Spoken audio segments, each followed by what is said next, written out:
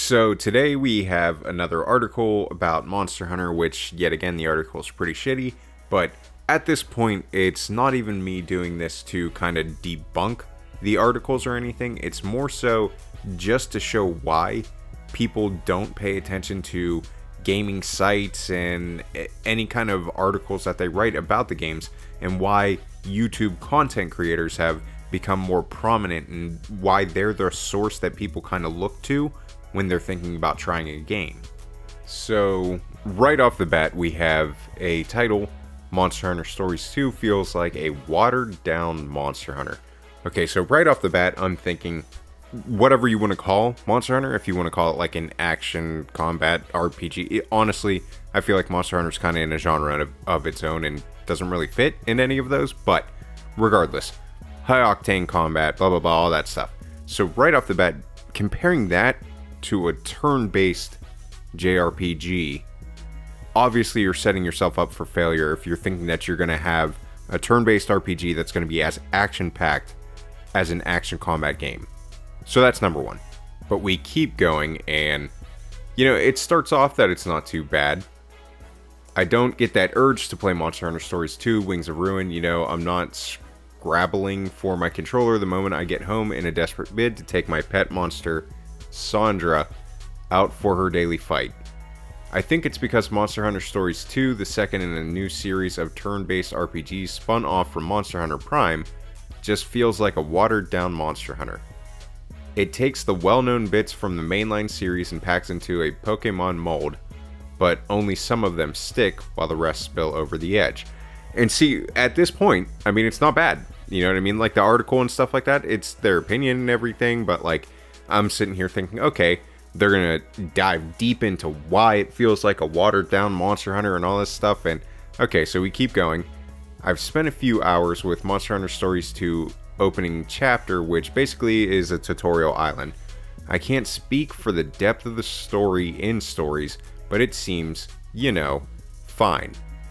You play as the grandson of Red, a legendary bloke who tamed and rode a big dragon. See, like, right off the bat, some of these, like this, the beginning of this paragraph and stuff, you can kind of feel the tone already, and you can kind of feel, you know, you kind of feel like the author's already made up their mind.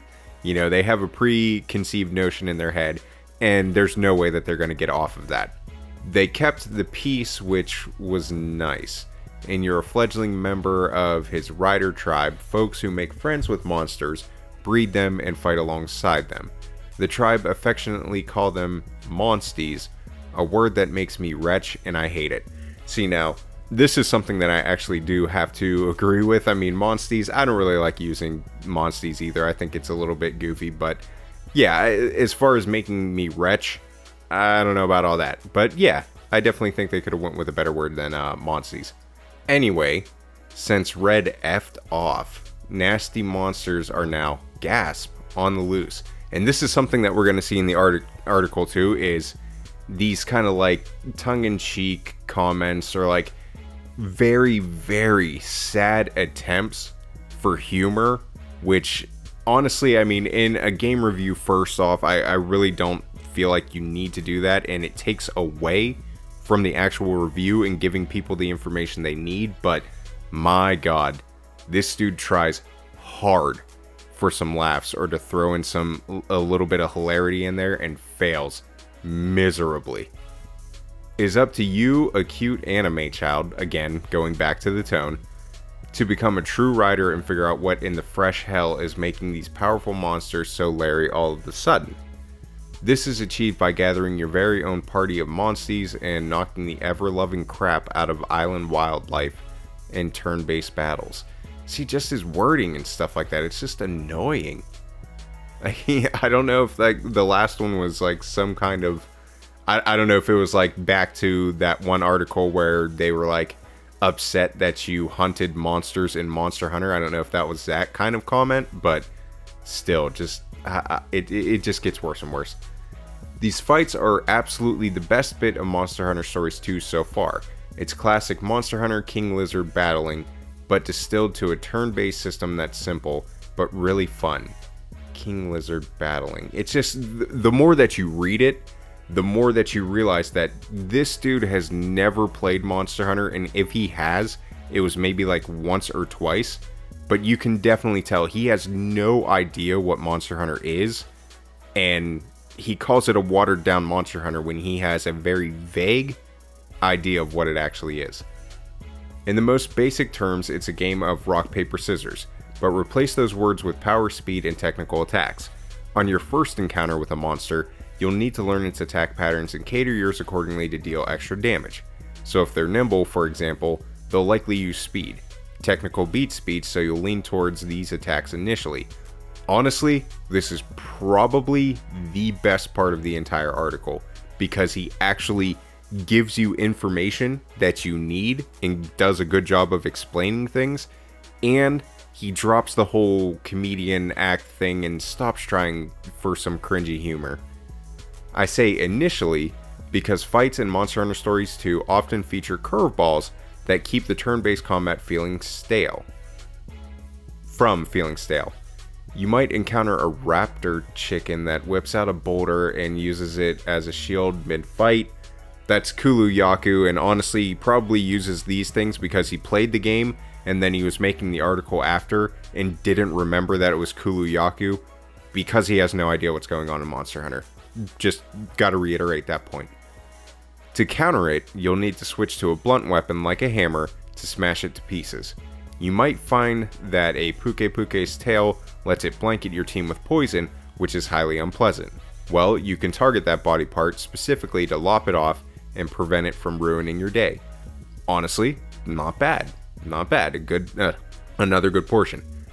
Your monsties there by your side the whole time too. They'll attack on their own accord unless you instruct them to pull off a specific skill, of which they have a couple early on. Some have healing spells, other bombs, charges, the usual. If you find one monstie ain't doing it for you, you can swap them out between turns. 5 monsties form your party, my favorite being the wonderful Sandra. She's plucked straight from Jurassic Park and looks like one of those docile herbivores that do things like graze and move in herds. Again, this is an Aptonoth, but like I said, just probably has no idea what an Aptonoth is or the name or anything like that, so he's just doing the Sandra description Jurassic Park thing because he doesn't know it's an Aptonoth. But in battle, she's a ferocious beast who has healing spells to keep me topped up, and the special move that knocks down enemies for a turn so I can wail on them for guaranteed critical hits. I also have Gareth, a blue raptor who's been with me from the very beginning. Obviously we know Velocidrome, but he doesn't because he doesn't know what Velocidrome is. He's speedy and powerful, but his appearance frightens me. He has razor sharp teeth and bulging eyes. I imagine he'll try and eat me later on. It's just sad at this point because you kind of get the feel that, like, as he's typing it, he's like, oh yeah, they'll laugh at this one. And yeah, as you can tell, we're definitely not laughing. And then I do have to go up to here, this little shot right here of Steve, aka Seregios. I'm afraid to announce that it does not look as nice as this in game. I do, however, want this big dragon,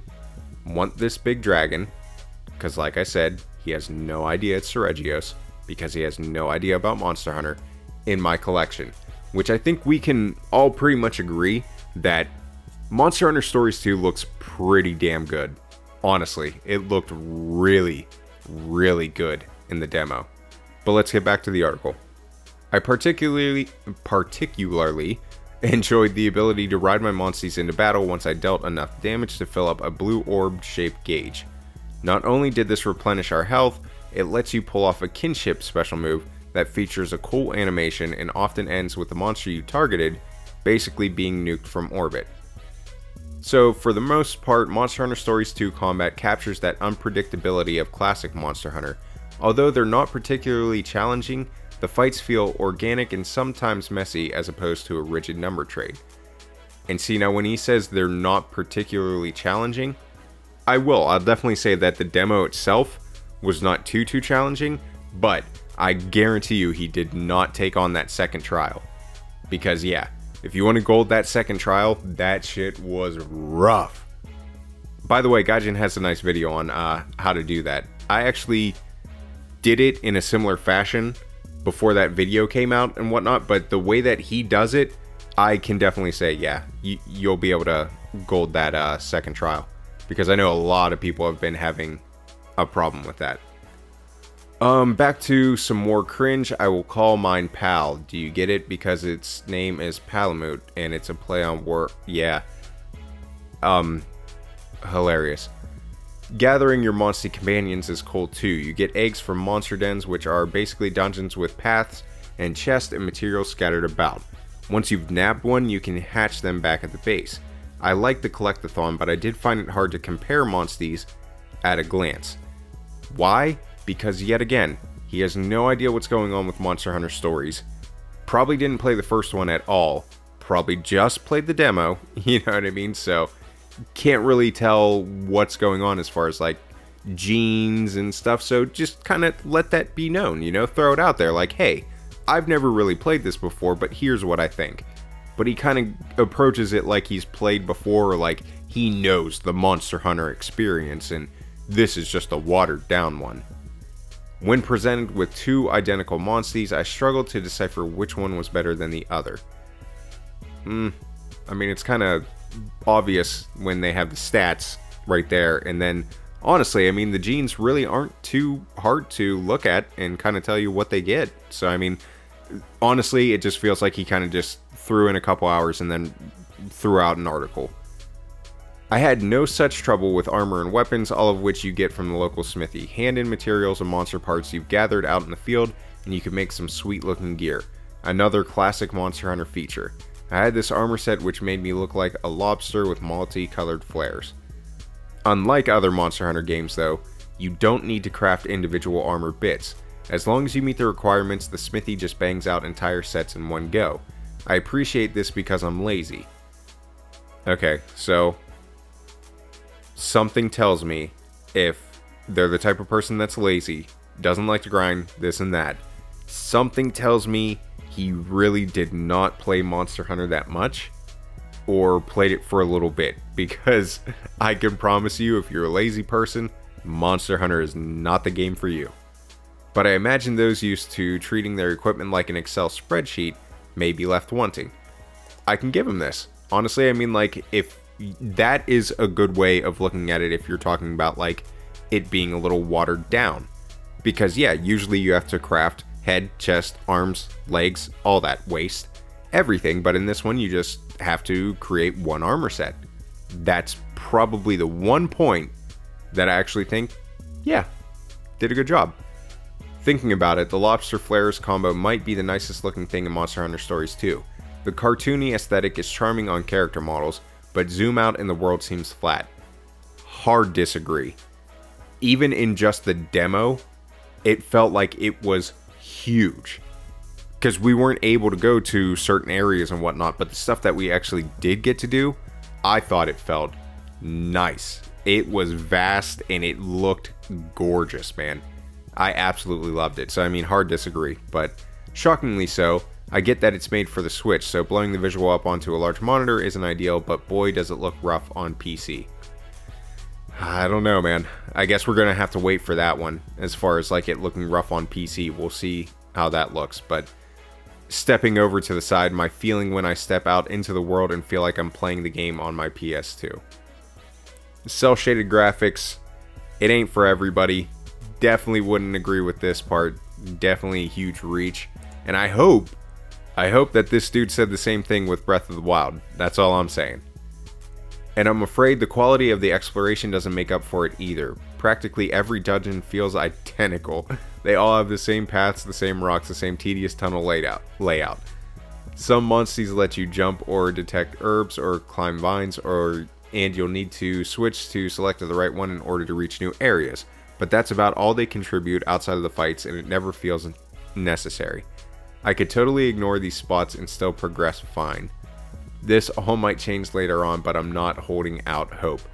I don't know about anything being tedious in any of the dungeons or anything like that, and honestly, with the dungeons that we got, being that this is the first chapter and first area and pretty much the tutorial area, I felt like they were pretty much varied enough for me to where it didn't feel stale. But hey, you know, I guess that's my opinion.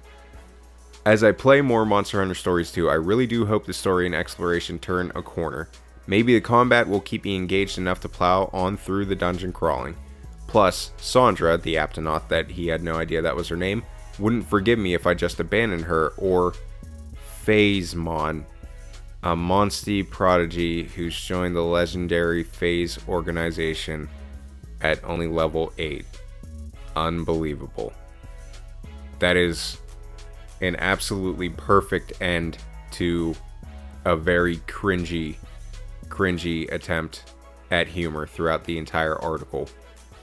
But honestly, that's the thing that I talked about before. I made another video before about an article that somebody did on the Rise demo. Why do they keep having people, and they're two different companies, whatever you want to call it, publishers, whatever. But why do they keep having people review these Monster Hunter games that have absolutely no clue what's going on with Monster Hunter, period? I don't understand that. You're going to get a better review when you have somebody that actually understands what's going on with Monster Hunter and what it is, and they'll actually be able to give you the in-depth information that you need to come out with a conclusion. If you want to try the demo or not, they'll be able to give you everything instead of these cringy big dragon raptor chicken kind of articles. It's not good. It's not good. And it didn't really give that much. Like, didn't say anything about how there's 2 brand new weapons that are introduced into it. Didn't go into any kind of the mechanics for those weapons and what differentiates them from one another, and it was just bad. It was really, really bad. Didn't talk about elemental stuff, didn't talk about status ailments, anything that really would give you an in-depth look into what Monster Hunter Stories 2 is.